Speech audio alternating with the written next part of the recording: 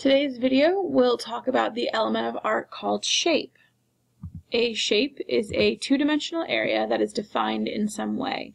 This means that we know where the edges are of this area based on either an outline, a change in value, or a change in color. Also, a change in texture can tell you where the edge of a shape is.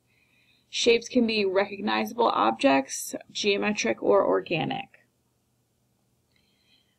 In the boxes on your note packet, you're just going to be filling in the drawings. You do not have to fill in any of the words.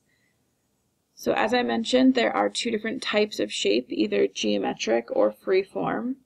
Geometric shape are those ones that you've been seeing in math class for years and years, your circle, square, and triangle.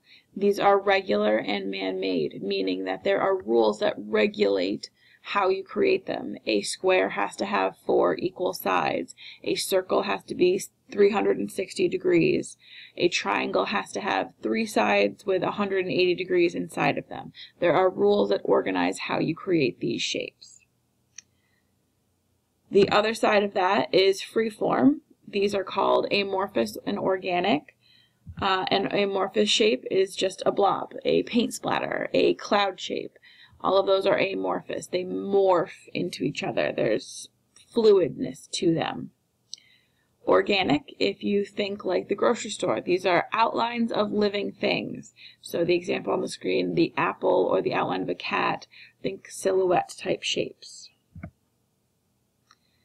Just a little reminder, geometric means man-made. These are not created naturally, and amorphous and organic are found in nature.